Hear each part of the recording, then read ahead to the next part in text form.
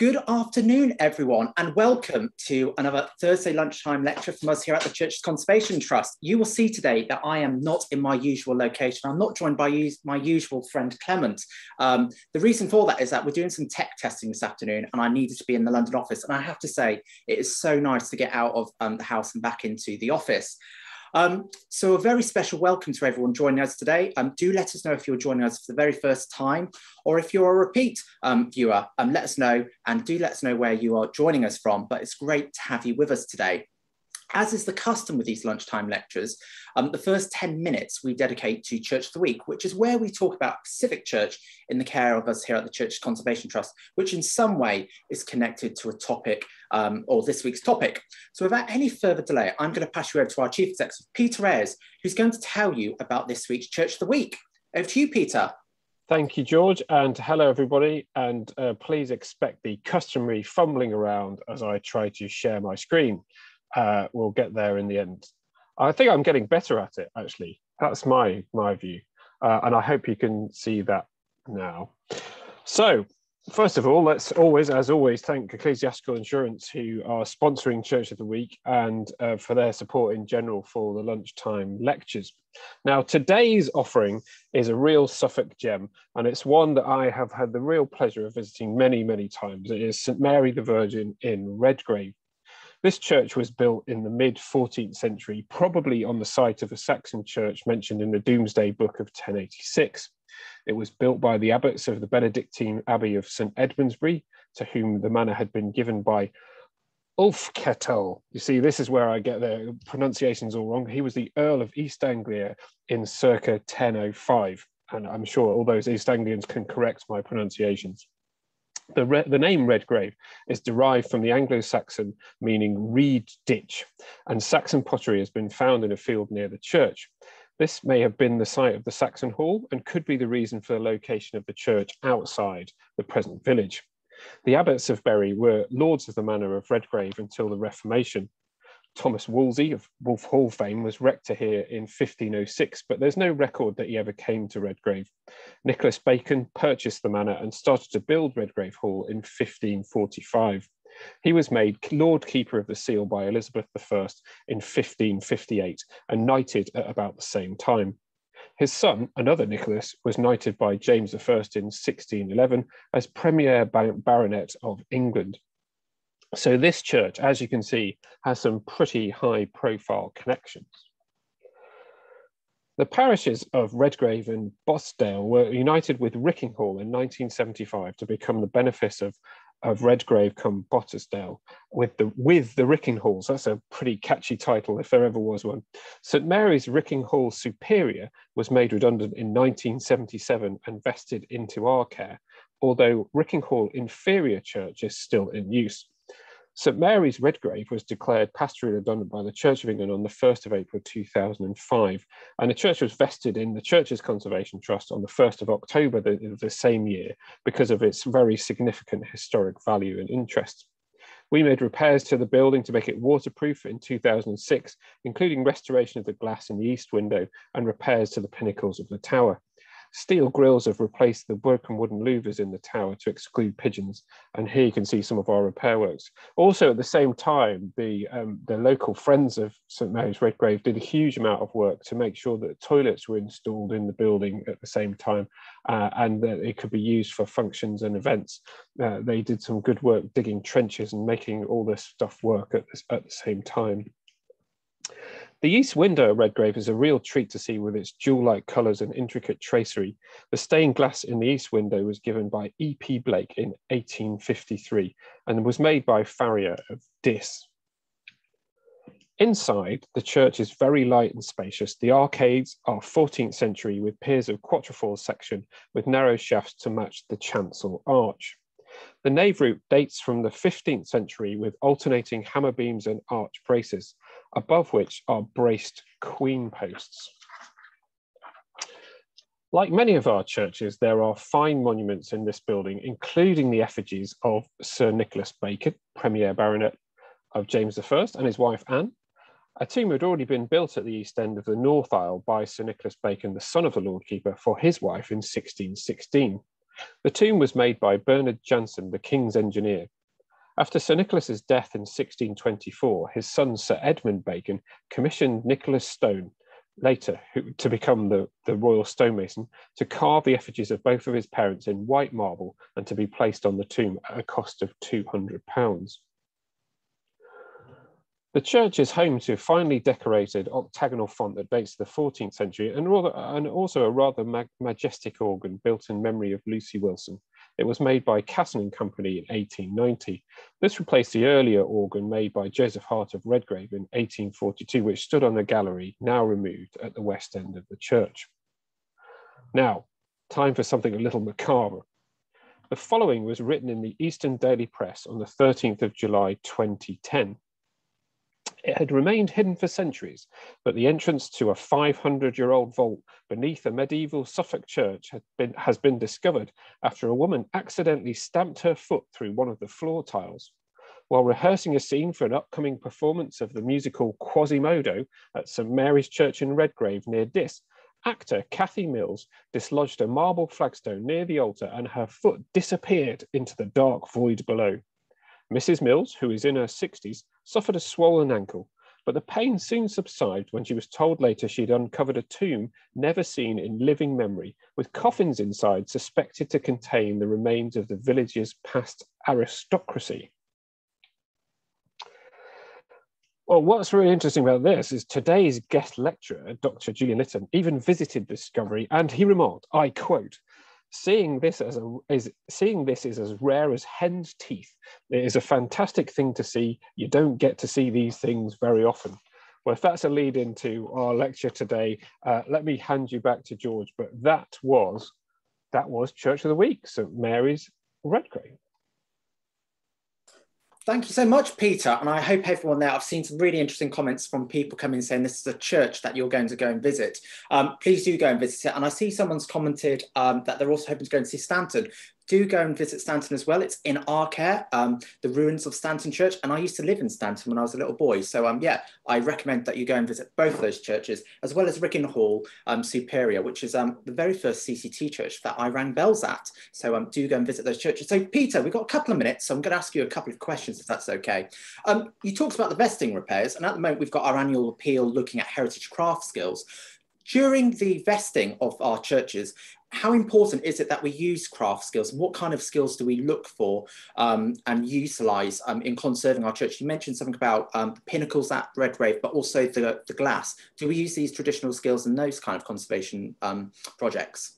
Absolutely. They're fundamental to how you repair these and conserve these buildings. So historic buildings, I mean, we have a hugely knowledgeable following. So apologies if it seems that I'm telling you things you already know, but historic buildings are really special in that they work as a system and all the parts of them work together to make sure that they're waterproof, really. And water is the great enemy of these buildings. They're very beautiful as well, but they're constructed to shed water and also to stay upright, fight gravity. But what's really fundamental to that is things like lime mortar. So lime mortar is very different from cement mortars that you see in modern buildings because lime mortars allow buildings to breathe. So modern buildings are designed to keep water out, keep water away from buildings.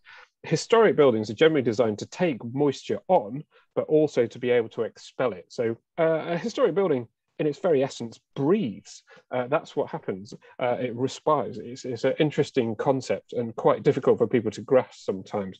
But the masonry, the lime mortars, the timber, the lead covering or whatever roof covering you've got together, all work together to make sure that the building can sort of take moisture on, but then expel it as well. And problems always occur when too much moisture gets into the building, which causes rot, it causes damage to the stonework, etc., etc. Now, in order to do that, you need craftspeople who understand the system of how these buildings work, and they have the skills to do the carving and the care and attention. Now, it's very important. The skills are really important, but there's a mindset associated with this as well. What do you do? What do you keep? what do you replace? And you have to be very careful about that. And you have to get the right people with the right set of skills and the right mindset to work out how to do this. Now, there's some very specialist things as well, as George, you referred to, such as stained glass repair and conservation. This is a highly skilled area that not just any old person can do. So we use a whole range of people, from sort of general builders, but who have conservation skills, they understand how historic buildings work, right through to highly specialized skills of very specialist stonemasons, carpenters, glass conservators, and many other things that are in the buildings, so like monuments, for instance. Thanks, Peter. I'm going to squeeze in another question next. So I'm obviously just talking about conservation, and obviously our title is the Church's Conservation Trust. But what separates us from other organisations? And because we have a particular emphasis on empowering communities, don't we? And sort of when we take on a new church, we do a lot of work to involve the local community and take them on that journey and into bringing the church back to life, don't we? Absolutely. I have this complete view that everyone takes pictures of churches that are empty. They're obsessed with empty churches. Every picture you see, empty, empty. It's deeply ironic because these buildings are built for people to do stuff in. That's their whole function. There's obviously they're built for the greater glory of God, but actually they are for humans to move around in and undertake ritual and activity in those particular buildings. And so I'm very keen to see is that communities occupy these spaces and use them, and people visit them. So we keep our doors open, and we also work very hard with local communities and anyone who's interested in those buildings to make sure that there's a group of people who will use and love these buildings. It's not a Christian mission. This is about these buildings are testament to the place where they are, and they have a really important bond. And as you've heard me say many times before, they're the most democratic of historic buildings because they're there for absolutely everybody, regardless of what you believe, where you come from, gender, sexuality, doesn't matter. This building is there for you, and you should have access to it. And we're on a mission to make sure that we can access as much support for these fantastic buildings across the country as possible. So we've invested in staff who are out there trying to support the communities who love these buildings and get them used for a wide variety of functions. Sometimes Christian worship, but gin festivals, beer festivals, farmers markets, theatre, music. There's a whole plethora of things that they can be used for. Thanks, Peter. And everyone, you've just heard there from Peter. If you want to get involved, you can get involved. So if you'd like to volunteer with us, you can find out about how to volunteer with us. We are actively looking for new volunteers. So do go to our website, which is www.visitchurches.org.uk, and you can find out about volunteering with us. But also, if you'd like to support us in sustaining heritage craft skills and keeping these skills alive, you can learn more about our annual appeal on our website as well. That brings a conclusion to this week's Church of the Week. Now, there's a lot of comments coming through about Clement looks different today. I'm not going to introduce Shana today. Shana, do you want to tell people why you were sat next to me today? Oh, thank you. That's really made me giggle. That yeah, I'm not unlike Clement. I'm not going to fall asleep and make funny noises. Well, I hope not. But no, I'm here today so that George can eventually have a holiday, because he's been working so hard on these lectures and he has all these skills. And so he's teaching me today how to do all the technical stuff behind the scenes. So I'm Shana James. I work with George on the comms team. So yes, we're here in the London office, and Clement is fine, by the way.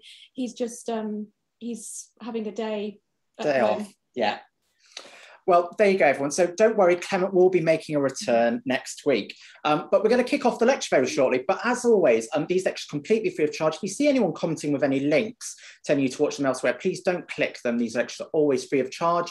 You can catch up on any of our lectures. So we've been doing them every week for over a year now, can you believe? And you can watch all of those recordings completely free of charge, either on YouTube, on our Facebook page, and we'll post a link to our Facebook playlist. Now, if you'd like to support us and gain access to these lectures and also to our member exclusive lectures that we launched a couple of months ago, you can do that in a couple of ways. So firstly, If you become a member with us by direct debit from just £3.50 a month, you'll get invitation to these exclusive lectures that I've just mentioned. But also it allows you to have a deeper relationship with us and you really journey with us in saving historic churches around the country. But as I said, if you join us by direct debit and use the offer code LECTURE, and that's the word lecture in capitals, you'll get a free copy of this book. Which hopefully you can all see there. So this is the Decoding Secret Language of Churches and Cathedrals, written by Dr. Richardson, previous lecturer of ours. This is hot off the printing press. They only arrived, I believe, they were shipped out last week, and I know lots of people have already received their copy of this, and I see people are commenting away, saying how much they like this book. So if you have received it and like it, do comment away and let other people know how great this book is. But as I said, if you join by direct debit, just £3.50 a month, you'll get a free copy of this.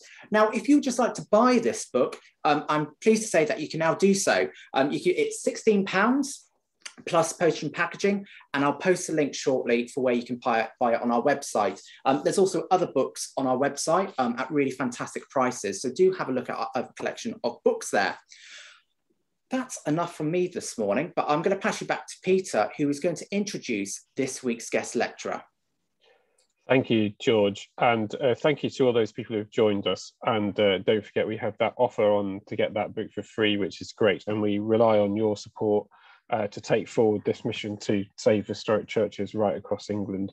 And you can see there's quite a need for that, so potentially. So all your support is gratefully received. Now, we have a real treat today, and I'm really, really humbled to have, we've got Dr. Julian Litten with us, a fantastic guy who's extremely knowledgeable, and he's a fellow of the Society of Antiquaries in London, a fellow of the Society of Antiquaries of Scotland, a member of the Royal Archaeological Institute, and he's been a member of the Westminster Abbey Fabric Commission since 1993, of the Fabric Committee of Ely Cathedral since 1999. He's chairman of the Norwich Cathedral Fabric Advisory Committee, which he's been since 2010, and chairman of St Edmundsbury Cathedral Fabric Advisory Committee since 2015. I hope that gives a good sense of his pedigree. Is very much in demand and extremely, extremely knowledgeable, as I said. He's also the Vice President of the Church Monument Society, who we've been working with over this lecture series, and we've been very grateful for their support. And he's also Chairman of the Ledgerstone Survey of England and Wales, which we were just discussing previously. The CCT was very much part of in the early days of it. So without further ado, let me hand you over to Julian Litten. And Julian, thank you very much for doing this lecture for us for free. We're extremely grateful. And over to you. Thank you very much indeed. Now, what I might have to tell people is that I am a technocrat, and there's every possibility, well, rather than possibility, there's an assurance that George is going to have to help me out in getting the PowerPoint presentation up on screen. George, shall we try and see what we can do? Now, I think I have to press share screen, do I? Thank you. Then I highlight the PowerPoint. Then I press share screen again. We're there. Hooray. Now I hope everybody can see that. I'm encouraged. Thank you very much. If your church was built before 1800, there's every possibility that it contains at least one Ledgerstone, those large black marble slabs set into the floor, inscribed with the names of those deposited in the brick grave beneath. Some can be highly decorative, incorporating the deceased's armorial bearings.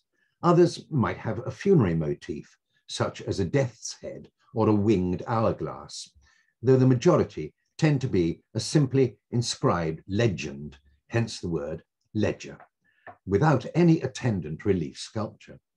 But whatever form they take, their genealogical information is of paramount importance. Well, so much for the trailer. Julian, what I'd like to do now, George. Do you want to just click slideshow and go from current slide so it goes full screen for everyone? Right, shall we do that? Slideshow, which is where? Ah, right. Do I have to stop my screen? Oh, no, keep sharing, but it's that slideshow button on the top bar between animations and review. Between animations and review, trying to find it. I cannot see it. Between animation, slideshow. That's it, and from current slide. And let's see, from current slide. Excellent. How does that look? Perfect. I'm glad to hear it. Right, good. Let's hope it's going to work when slide 3 goes up. Well, so much for the trailer. And what I'd like to do now is to take you through the establishment of the Ledgerstone, how it came to be a fashionable form of commemoration, and their historical importance. But be assured, this will be an enthusiast's guide rather than that of a Ledgerstone anorak. As my PhD supervisor once said to me, tell them what they need to know, not what you know. Wise advice, and so I shall adhere to his directive. As a rule of thumb, Ledgerstones began appearing in churches in the 1620s.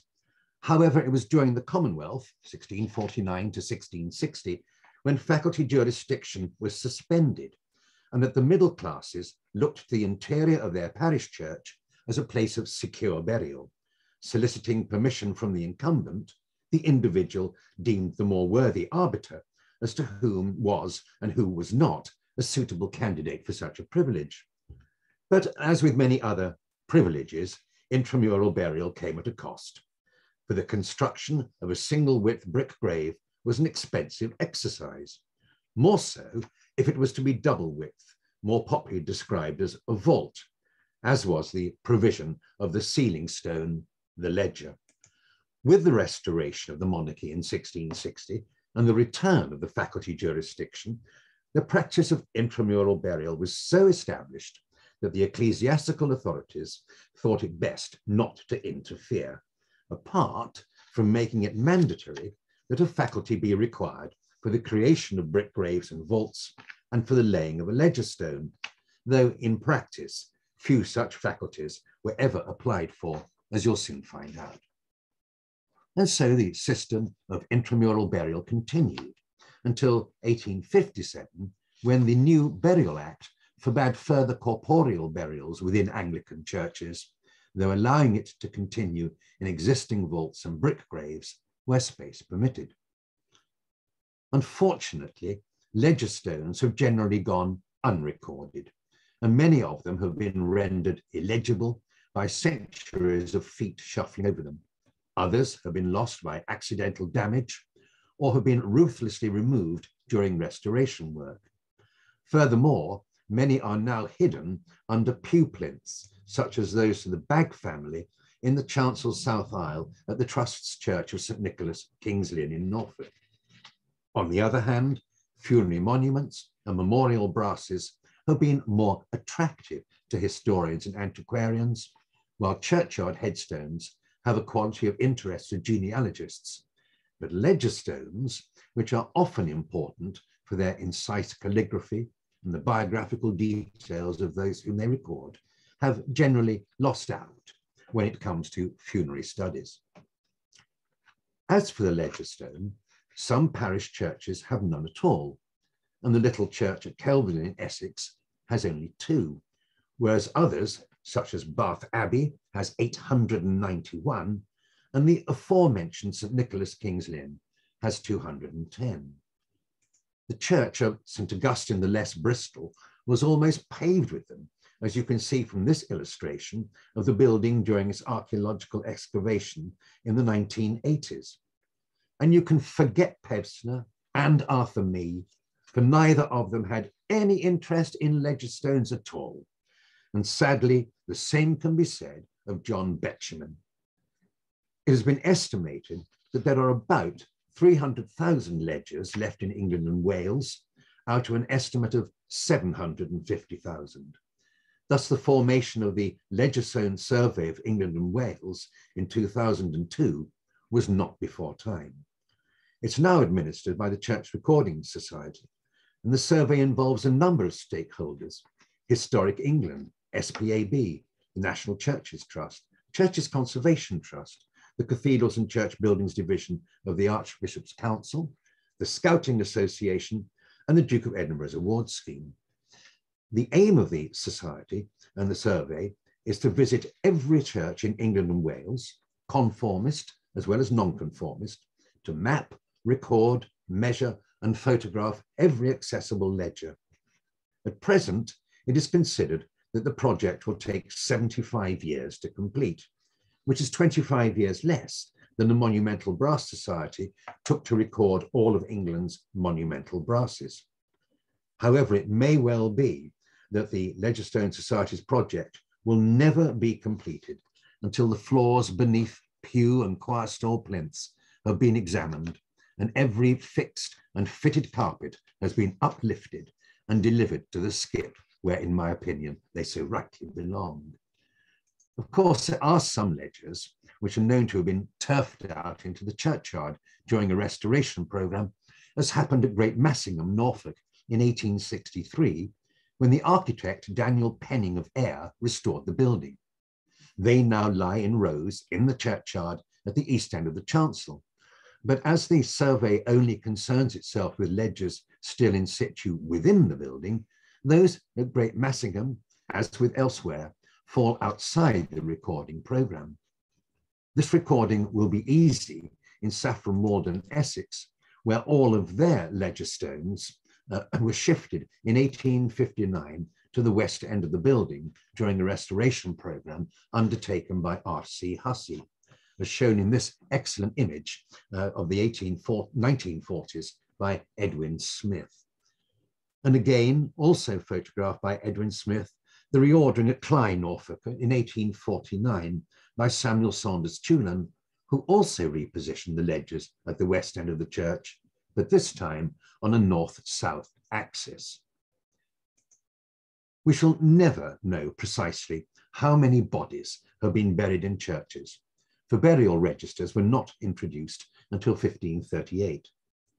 Few of those registers give the location of the burial, unless it was to be in a large dynastic vault of a noble family, such as in his lordship's vault.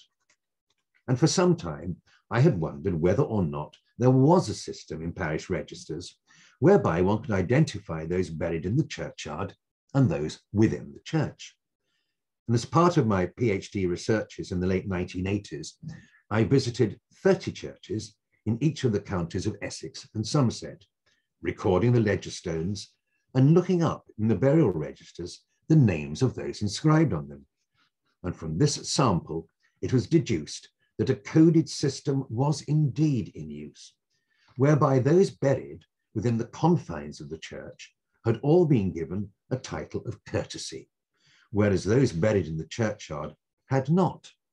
Thus, a Mr. John Smith or John Smith, Esquire, would have been buried within the church, whereas John Smith, pure and simple, was in the churchyard. Even infants were so recorded. The burial of 2-year-old Elizabeth Prowse in Axbridge Church, Somerset, in March 1746, appears in the burial register as Mrs. Elizabeth, daughter of Thomas Prowse, Esquire. But in this case, the Mrs. is an abbreviation of the form mistress or miss. Similarly, at Thaxted, Essex, a Mrs. Mary Filbridge, aged 54 years, was buried in that church in June 1765, to be followed by a Mrs. Elizabeth Filbridge, aged 66, in the same grave in September 1775.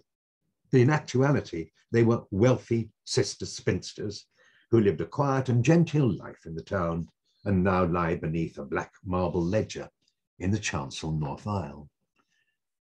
Dr. Roger Bowdler, the former head of listing at Historic England and also a member of the Ledgerstone Council, said, "Ledgerstones are the most valuable genealogical record after parish records, yet they are still treated as the ugly ducklings of church memorials. For too long, they have been walked on and ignored."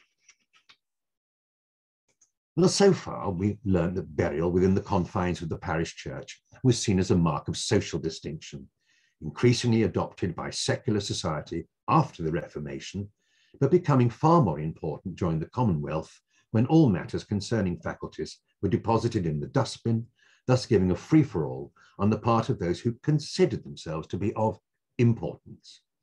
The nobility and some of the landed gentry appear to have regarded intramural burial as their right.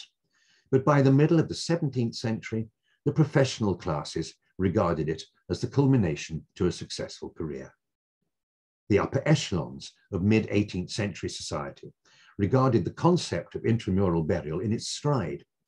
But by the end of the century, space within churches, particularly those in the cities and towns, was declining, and the situation was only saved by the establishment of the private joint stock cemetery companies, such as that opened in 1833 at Kensal Green, resembling a small private park. These cemeteries were established by gentlemen, invested in by gentlemen, run by gentlemen, and seen as the gentleman's solution to the unavailability of burial space in churches. It was in such private cemeteries, with their expansive acres of consecrated land, that large plots, larger than any parish church could possibly grant, might be purchased for the construction of a mausoleum, a spacious vault, or the erection of large monuments, the attractiveness being that all plots were sold as freehold absolute. In short, it was their exclusivity and the right of freehold which made them popular to the upper classes. Furthermore, this popularity captured the interest and imagination of central government, which led to the Metropolitan Interments Act of 1850, which forbade further burial within the churches of the cities of London and Westminster, and empowered local authorities to establish garden cemeteries within their own boroughs, a system which extended nationwide under the Burial Act of 1857.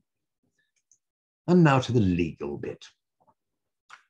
Because the soil and freehold of the church is in the parson alone, and that the church is not, as the churchyard is, a common burial place for all the parishioners, the church wardens or ordinary himself cannot grant license of burying to any person within the church, but only the rector as incumbent thereof.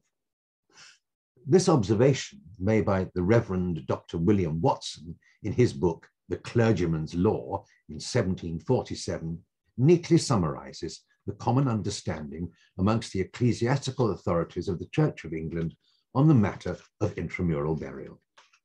Watson's contemporary, the Reverend Dr. Edwin Gibson, elucidated further in his 1761 publication, Codes Juris Ecclesiastici Anglicani, that it was the parson, quote, not as having the freehold, or at least not in that respect alone, but in his general capacity of incumbent, as the person in whom the ecclesiastical laws appointed the judge of the fitness or unfitness of this or that person to have the favour of being buried in the church, unquote.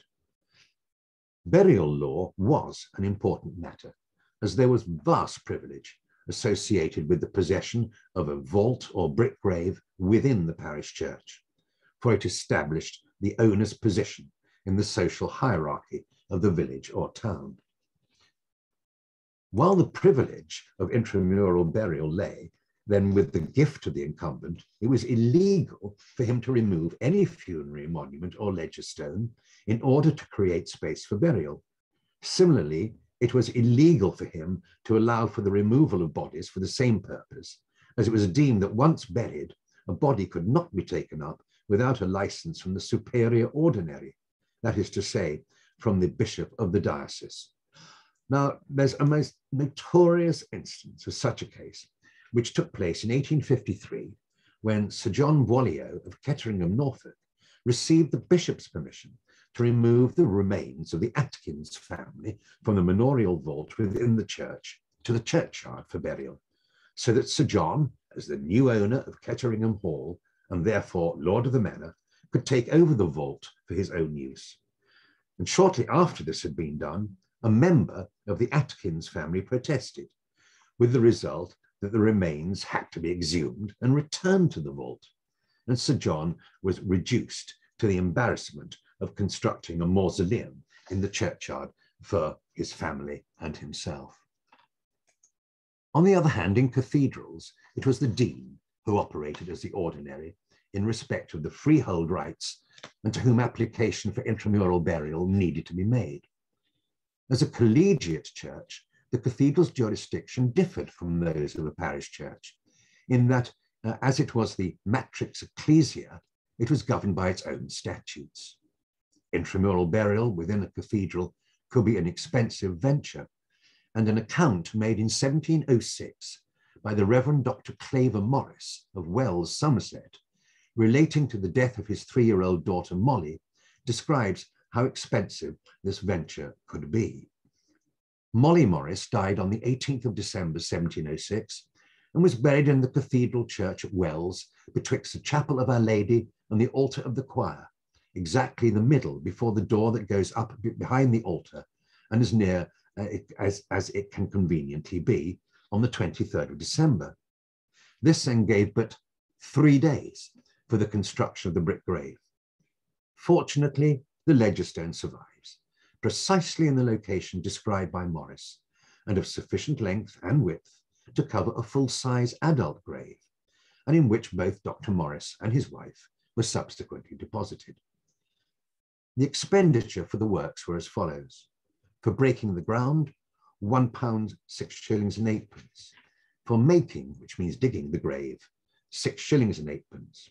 For sinking it, so the body lies 6 foot 5 inches deep, £2 4s and 10d. To Richard Simmons for walling, paving and plastering the grave, 5s. To James Allen for cutting the inscription on the freestone that closed the grave, 1s. And to Thomas Parfitt for the coffin and stuff that faced it and lined it, 16s. The standard fee payable to churchwardens for breaking the ground within a parish church was 10s and 6d, about 52d. But Morris was willing to pay 1.5 times that amount for space within the diocesan cathedral. In all, he laid out £5, 1s and 2d for his daughter's burial, whereas an earth burial in the churchyard at that time would have cost £1 1s, inclusive of fees, gravedigger, and coffin. Many qualities of individual sought intramural burial in parish churches during the 18th century. Doctors, apothecaries, solicitors, high-ranking military and naval personnel, and gentlefolk who relied on private incomes provided many a town and city incumbent with a steady stream of inquiries in an age where wealth, as well as birth, became the yardstick of rank. But to what purpose, one might ask? Whilst the outward and visible pomp of the funeral was indicative of to the onlooker of the status in society the deceased had occupied during his or her lifetime, the corpse within the coffin was oblivious of the spectacle generated, even though they might have been responsible for stipulating and financing the extent of panoply.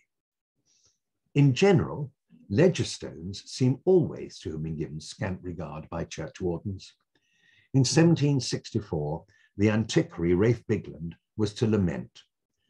Many gravestones are often half and other wholly covered with pews, and many are also broken, and by the sinking of graves, not only inscriptions are lost, but the beauty of the church defaced. All these and many other evils might be remedied in case every parish was obliged to have, in like manner as abroad, a monumental book to keep with the register, wherein every inscription should be fairly written under the inspection of the minister officiating, for which purpose a fee should be paid.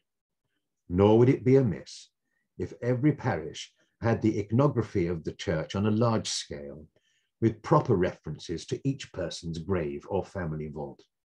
This ought especially to be done when any old church is repaired or pulled down in order to be rebuilt. Well, had this been adopted, then the work of the Ledgerstone Survey of England and Wales would be much lessened, and I'm afraid to say his advice fell on deaf ears.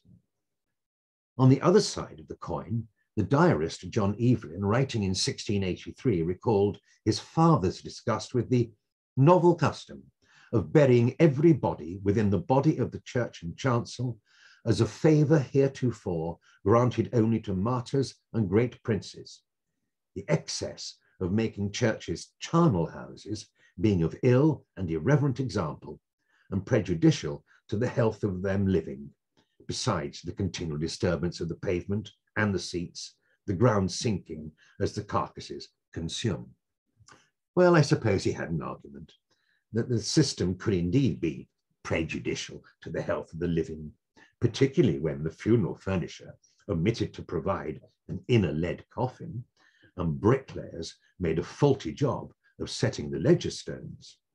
Many congregations complained of unpleasant effluvias and other nasal offences rising from the ground, which gave rise to the expression stinking rich. Regardless of my affection for the Ledgerstone, it would be wrong to elevate their status to that of a mural monument, for its purpose was to mark the place of burial and to provide a brief record of the contents of the grave. It was the task of the mural monument to extol the virtues of the deceased.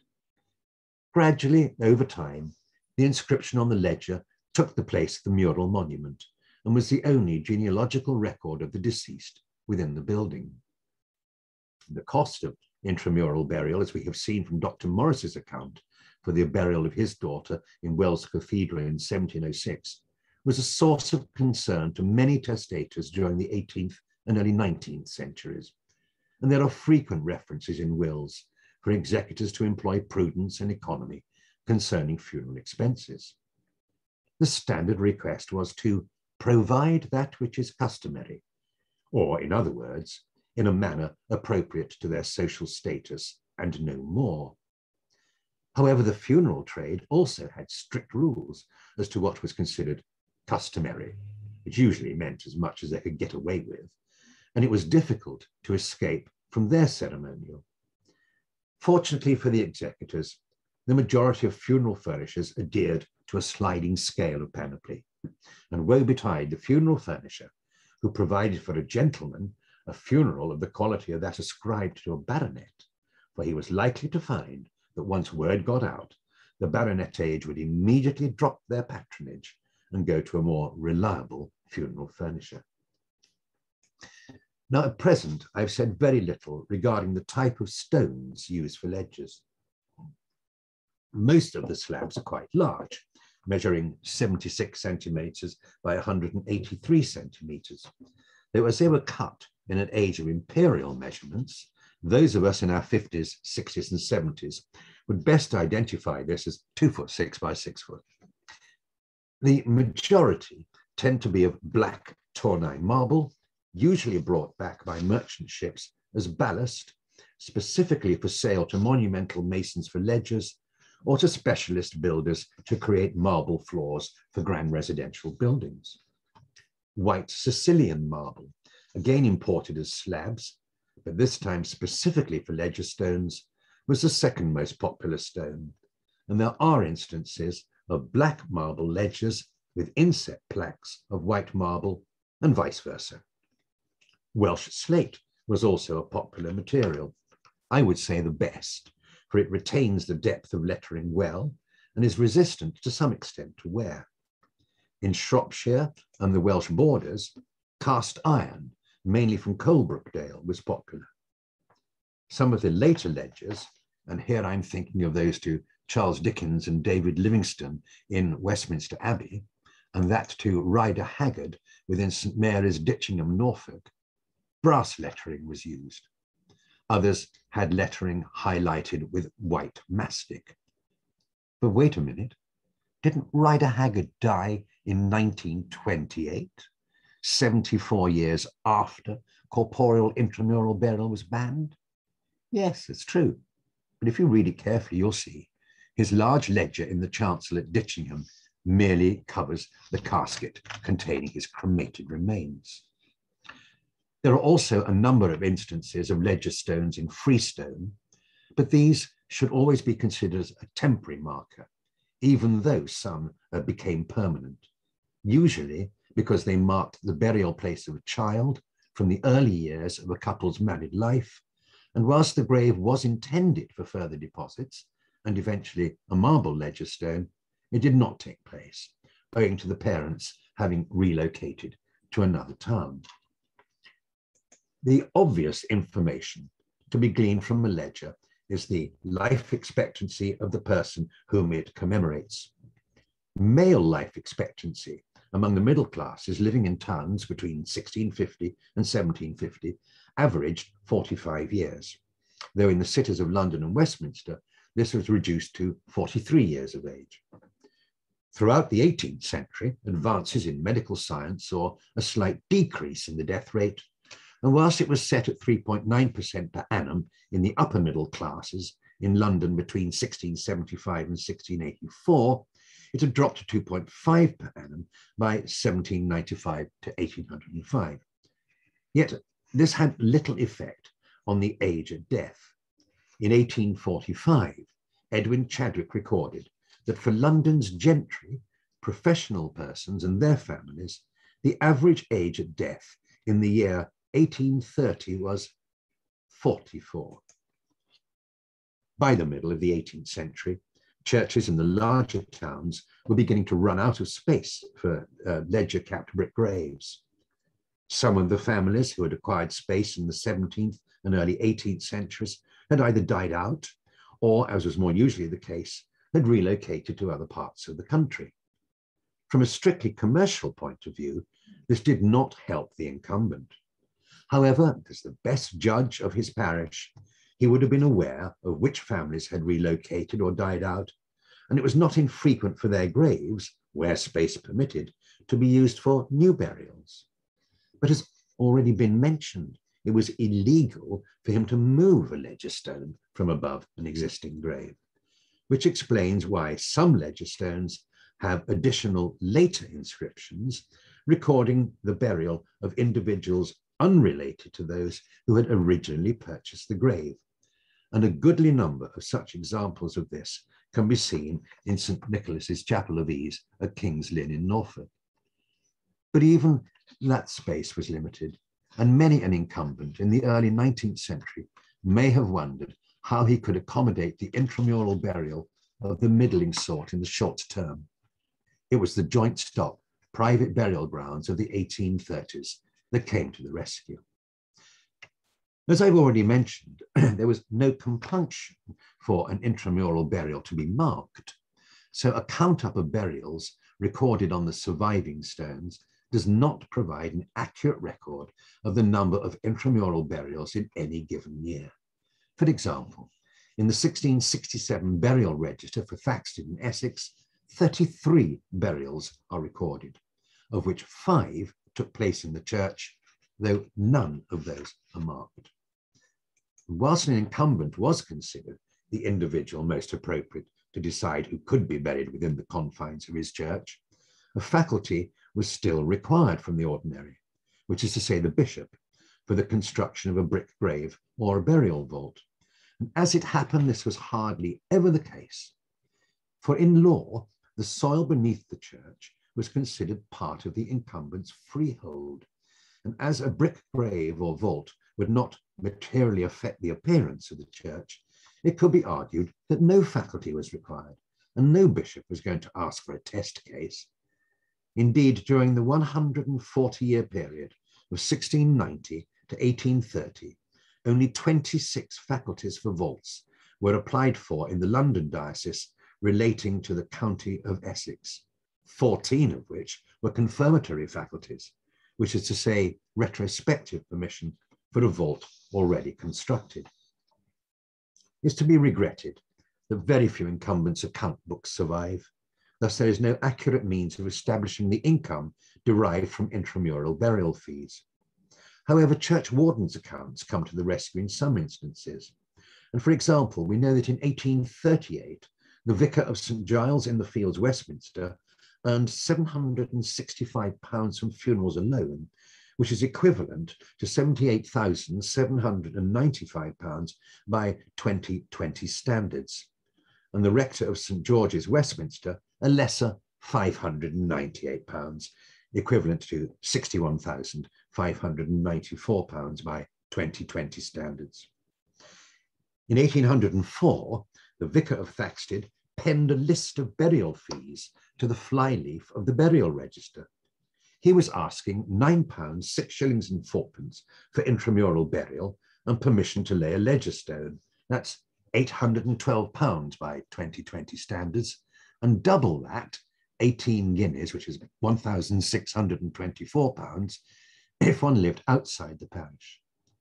Now to that the family had to add the cost of creating the grave, say £15,000 by today's standards, another 6,000 for the cost of the Ledgerstone, cutting the inscription, transporting it to the church and laying it over the grave.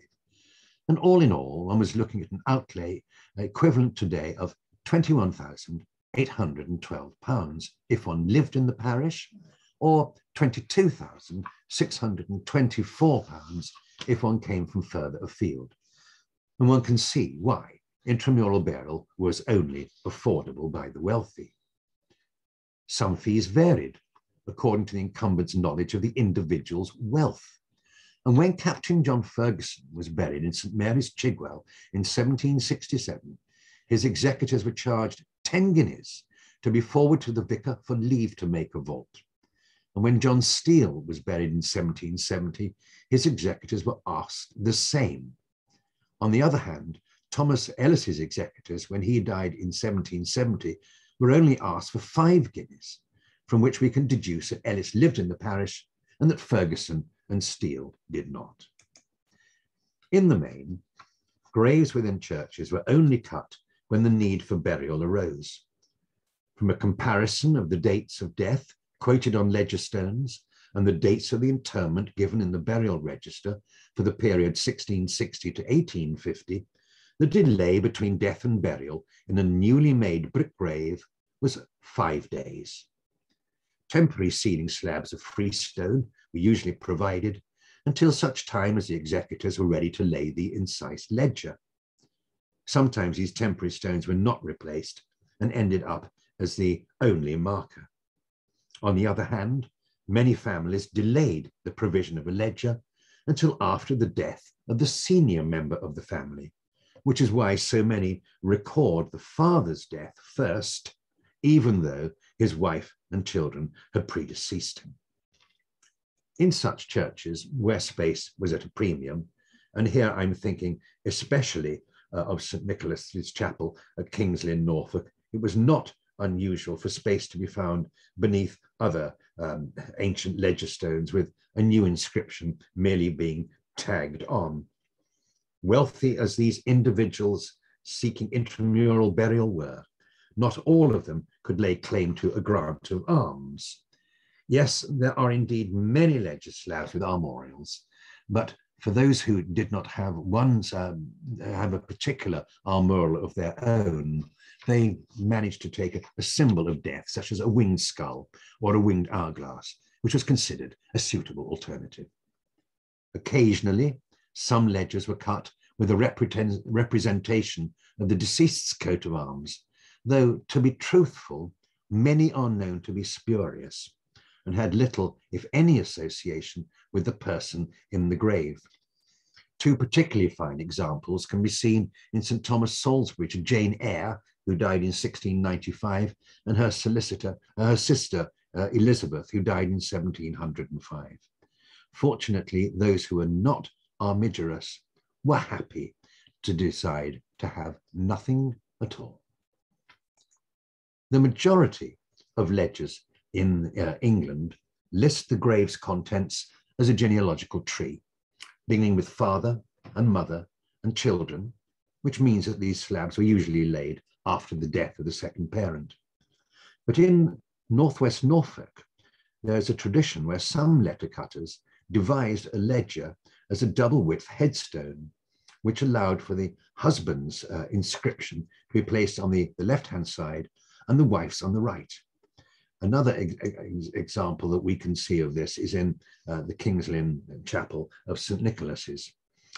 There are many of these types of slabs where one side is left blank, presumably because the surviving spouse remarried and was buried elsewhere. There were particular places within the church building for certain qualities of individual. Consequently, ledgers over the graves of the clergy are usually to be found in the chancel or sanctuary, though some patrons of the living were also afforded that position. Prominent members of the community are usually to be found either in the centre alley of the nave or if they required a more substantial vault, then at the east end of the nave's side aisles or at the west end of the church. The spaces in the side alleys of the nave were usually reserved for prominent bachelors and spinsters, but this is merely a general rule and is not necessarily sacrosanct. The majority of inscriptions on Ledgerstones are in English, but there are some, particularly those commemorating the clergy,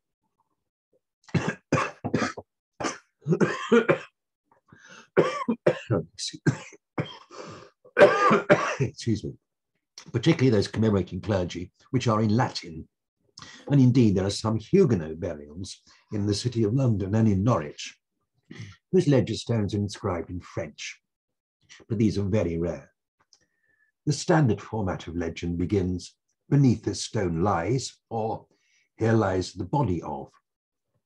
It was standard practice for the font size of the name of the deceased to be larger than that of the rest of the inscription, sometimes in italics, but almost always taking up a single line. Some ledgers begin with HJ, or the full Yakit, which means "here lies," or HLD for "here lies deposited," which turns up now and again. And to some extent, the use of the initials was a financial saving on the part of the person ordering the ledger, for the cost of cutting HLD would have been far less than the 17 letters of "here lies deposited" when one was being charged by the letter. On the other hand, some ledgers have exceptionally short inscriptions, but this does not mean the lettering is any less crude than those with a longer legend. Probably the shortest would be the name of the deceased and the year of death, such as John Smith, 1801. And some families, continuing well into the 18th century with both ledger and mural monument, leaving the mural monument to record the virtues of the individual, and the ledger marking the place of burial, with just an incised initials of the deceased and the year of death on that stone. If you go to Mode in Flintshire, there's a gracious white marble cartouche on the south aisle wall inscribed, "In memory of Louise Bertrand, who died the 7th of October 1789, aged 42, and whose remains lie interred in the south aisle near this place, with a stone over her grave inscribed LB 1789. Furthermore, the mural monument, if signed by the sculptor, will give a fair indication of the artist responsible for cutting the ledger. As has already been observed, intramural burial was an expensive outlay, almost exclusively reserved to the professional classes. Seeking intramural burial established the local status of the individual, but it was a status which came with a price. To start with, there was the construction of the brick grave to consider. At 2 meters in length, a meter in width, and 2 meters in depth, this left a fair amount of soil to be disposed of, as well as a hefty bill for digging it out and for the bricklayer to line and floor the shaft. Added to this was the purchase of the temporary ledgerstone, its transport from the mason's workshop and laying it over the grave. And then there was the expense of having the permanent ledger cut, delivered and set. An expensive enterprise indeed, had one ordered it from the Stantons of Holborn and had it laid over a brick grave in, say, Bedfordshire or Berkshire. But in 2020, the cost of a brick grave on one of the main avenues in London's Kensal Green Cemetery was £50,000, exclusive of the monument. And this is probably what one had been comparatively paying in the late 18th and early 19th century for an intramural brick grave. Fortunately, we do have some contemporary costings to refer to. And on the 13th of February, 1727, Mr. Rice Williams of Purgo in Essex wrote to his friend Samuel Sands regarding the ledger for his late mother-in-law, Lady Tipping. He writes, "Upon inquiry, I found that Mr. Thomas Stainer, a stonecutter near Bow Bridge, was the person who laid the stone upon Mrs. Check in Purgo Chapel. He called upon me this morning, and I came with him hither in case you and Mr. Archer approve of it. The dimensions of the stone are 6'6" by 3'2", so that the whole stone will be near 20 square feet, which at 10 shillings a foot A penny a letter for cutting and about £3 for the coat of arms brings the whole to about £14 if you have the same sort of stone as Mrs. Check. If you please to stop on Bow Bridge, you may talk with this Mr. Stainer yourselves, as I think he may be brought a little lower in his prices. Well, the comparative value of £14 in 2020 was 2,750, which is rather a little low for a ledger today, as current labour costs are far higher. Nowadays, you'd expect to pay about £12,000 for an inscribed black marble ledger. But whatever the cost, the worst place to set a Ledgerstone is, I'm afraid to say, into the floor. It gets trampled on, swept on, washed, vacuumed, polished, abused in a multitude of ways, and consequently, few of them survive in pristine condition. For it was not unusual for the lettering to be coloured or gilded, and the coat of arms to be fully emblazoned. In 1789, the funeral account for Edward Gore of Long Ashton in Somerset records an expenditure of 25 shillings for a covering stone for his brick grave, and a further 30 shillings and sixpence for polishing, gilding, and laying down the stone. In St. George's, Ely Street, Aldwych, in the City of London, is an outstanding ledger of the 1730s. Its inscription in pristine condition and fully gilded. But this only survived as it was hidden beneath a late 18th century pew plinth. Unfortunately, Edward Gore's stone has long since disappeared, but it was cleared from Ashton Church in 1871 when the floor was relaid. Laying a ledger over a brick grave was a delicate operation, for they were bulky, unwieldy, and exceptionally heavy. Once the temporary stone had been uplifted and discarded, 3 or more sturdy wooden bars would be placed across the width of the grave, and 8 men, each holding 4 lengths of canvas webbing passing beneath the slab, would move it into position, and with the bars quickly removed, lower it onto the upper tier of bricks of the grave. Subsequent reopenings of a brick grave can often be identified by the chips around the edge of the ledger, where crowbars had been used to uplift it onto wooden rollers for temporary removal. Ledgerstones are easy to clean, though water should never be involved. The simplest and most effective way is to vacuum them, having first released the accumulated dust of the centuries from the incised letters by means of a medium-hard dry stencil brush. That done, the application of a pure beeswax polish will seal the stone, still allowing it to breathe, and once polished, will bring it up looking as good as it did on the day that it was laid. From then on, a weekly dust with a dry mop will suffice. It should always be remembered that ledgers are works of art in themselves. More so, they cover the resting place of those whom they commemorate. Thus, it is important that they should never be used as a convenient hard surface for the stacking of chairs, nor for flower stands, pianos, drum kits, or sections of staging. And worse, it has been noticed in a church in northwest Norfolk that they should never be used as a convenient hard standing for a lavatory pod. It is essential, especially in those more rural and isolated churches which do not have heating systems, that ledgers are not covered by carpeting. In cold weather, the burial space beneath a ledger yields up dew, and it is not unusual for the slabs to be powdered with dewdrops in the early morning. If the church has broadloom carpeting over such stone, then this will only lead to rapid decay of the carpet, for which many thanks, Lord. So it's always prudent to let ledgers breathe naturally, or, if necessary, to be covered with rush matting. As you can see here, modern versions of the ledger are occasionally to be seen in cathedrals rather than churches, marking the burial place of the ashes of the deceased, as at Bristol Cathedral. The system continues at Westminster Abbey, a royal peculiar outside of episcopal jurisdiction, and one of the most recent, to C.S. Lewis by the young letter cutter Wayne Hart, is surely a ledger to die for.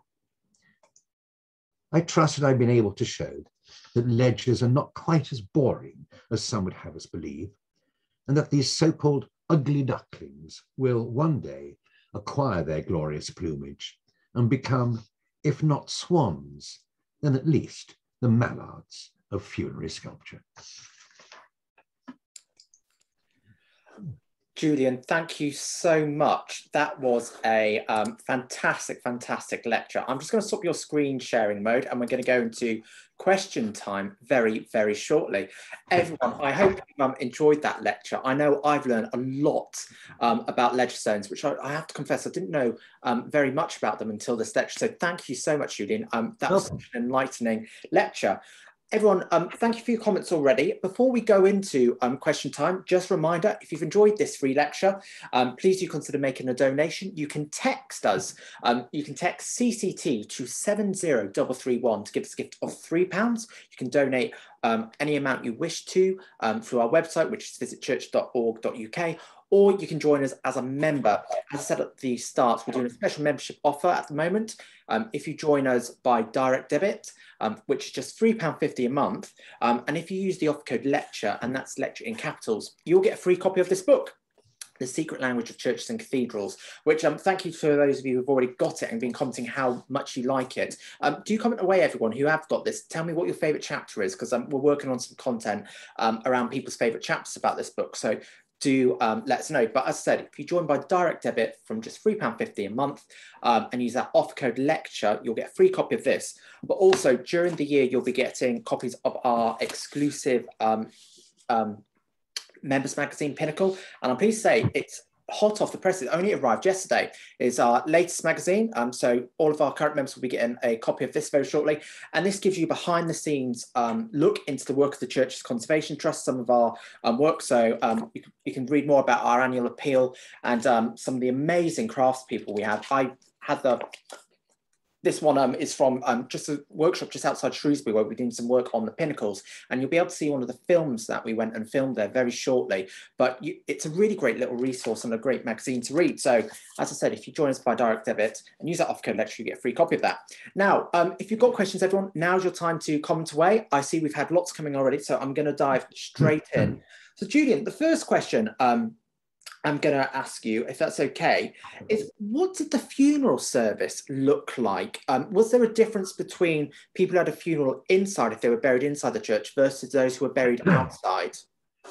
As far as the liturgy was concerned, nothing, no differential between all of them. They all had the 1662 Book of Common Prayer right for the burial of the dead. The only differential that you would have seen would have been the quality of the clothing that the individuals themselves were wearing, and also to the luxury of the coffin itself. The majority of the coffins that were destined for vault and brick grave deposit were triple coffins of wood, lead, and wood. There was no such thing as a lead-lined coffin then. Please don't accept one these days. A lead-lined coffin is the B&Q and IKEA of funerary deposits. And the outer wooden case would have been covered in black velvet with rows of brass studs all over it. If you were a member of the nobility, your external covering to that outer wooden case would have been in crimson velvet. But then, of course, you wouldn't have seen it, because that coffin itself would have been put up on the shoulders of 6 or 8 of the undertaker's men. They were the coffin bearers, and over it would have been thrown a 12-foot by 15-foot black velvet pall, the hems of which on the longer sides of the coffin would have been held up by friends of the deceased, and it was they who were called pall bearers. Nowadays, if a funeral, you go to organize a funeral with a funeral director, and they say, "How many pall bearers would you like?" Be clever, say none, because you're not having a pall, you want coffin bearers. Thank you. I didn't even know that about pallbearers. So that's another new interesting fact I've learned today. Thank you, Julian. I'm going to ask another question here. Well, before I do, it was really interesting you just said about the coffins having studs in and fabric. We shared everyone, there was a lecture a few weeks ago where we looked at our church at St. Swithin's, Worcester, where we'd be doing an awful amount of work as it's a regeneration project with us here at the Trust, and we're turning it into an arts and music venue. And we did some work there where we had to do some work on the Ledgerstones, and we had to remove some, and we discovered some vaults.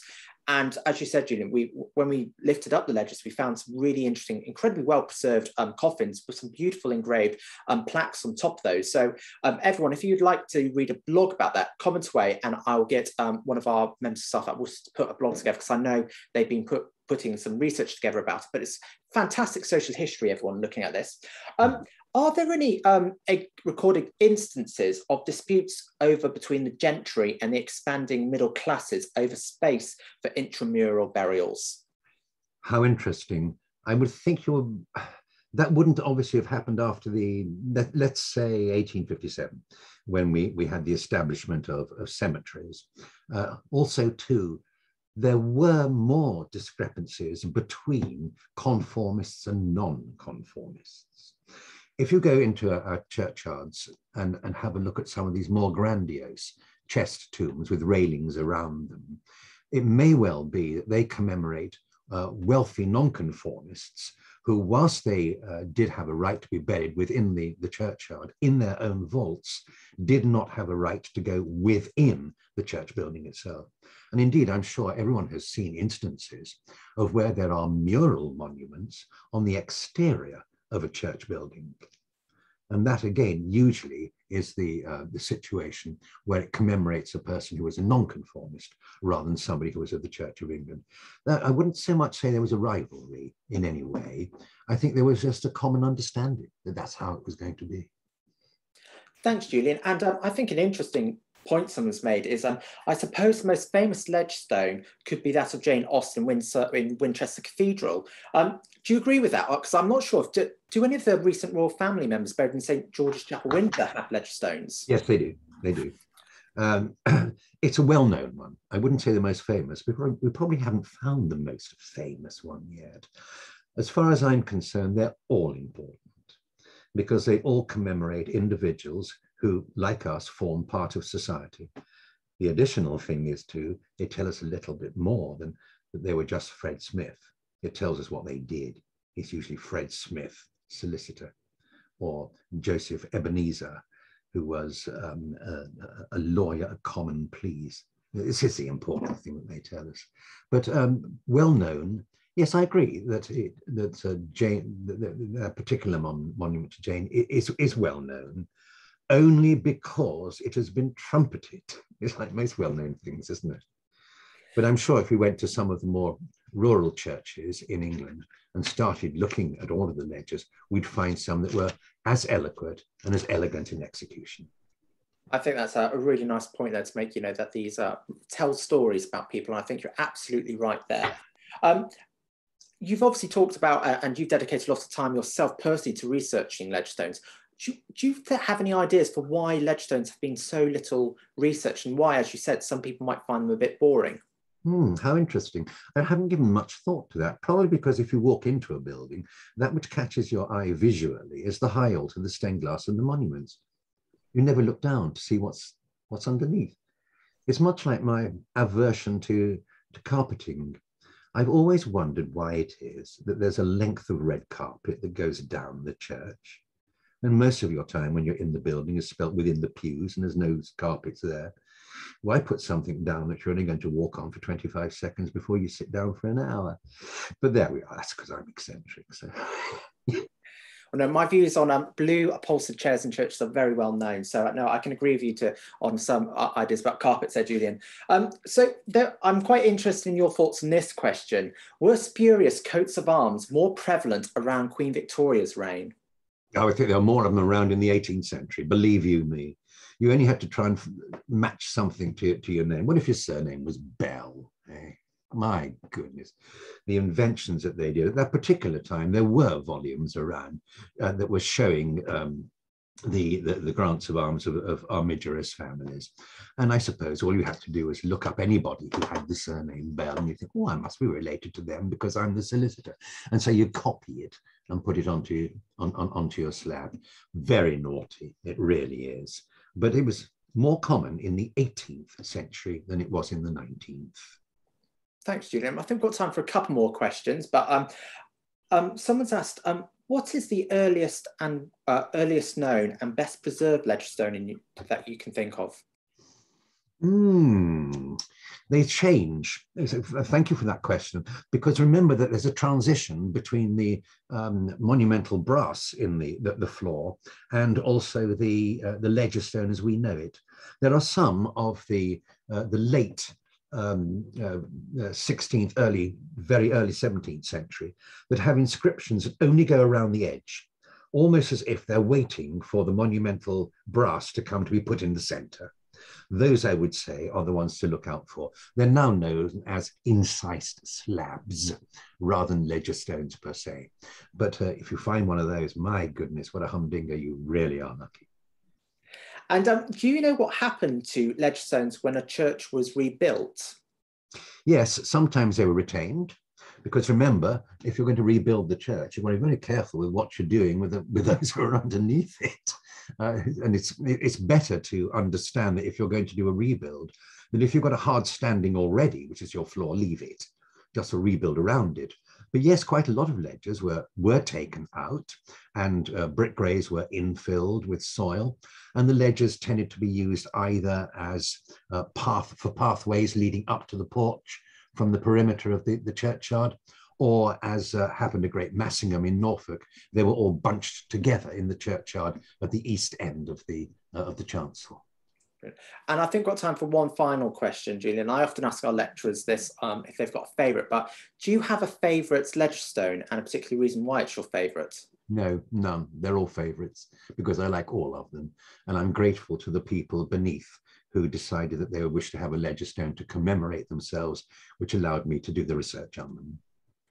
Thank you. I think that's a wonderful, wonderful answer. And I'm sure everyone, watching will, join me in thanking you, because it really has been a tremendous lecture and we've learned so much. So thank you for giving your time freely today to help us educate people about Ledgerstones. So everyone, if you've enjoyed today's lecture, please comment away. If you've joined us for the first time, again, a welcome. I hope you've enjoyed it. Do comment away and let me know what you thought. Now, next week, so this month of August, we've been doing lectures on church monuments. So last week, we were joined by Jessica Barker from the Courtauld Institute of Art in London, who did a talk on stone fidelity. This week, Dr Julian Litten has kindly joined us to talk about Ledgerstones. Then next week, we're joined by the chairman of the Church Monument Society, Mark Downing. Now, Mark is going to be talking to us about medieval-ish effigies of the Yorkist age. It's going to be, Mark is a real expert on armour and effigies. I've met Mark a couple of times. We did some filming together, and he wrote a blog for us this month's Church Monuments of the Month blog. Mark wrote for us at the Trust, and he's a real expert. So do join us next Thursday for that lecture. If you are already a member, or if you join as a member, you get access to all of our recordings. And this, on Monday evening, we had Dr. Jean Wilson, also from the Church Monument Society, gave a phenomenal talk about church monuments. So you'll get access to that if you became a member with us. But everyone, comment away. Let me know what future lecture topics you'd like us to explore. I hope you've enjoyed this lecture. But everyone, thank you for joining us today. I hope you have a great week ahead. But again, thank you so much, Julian. It has been a pleasure. And yes, thank you so much.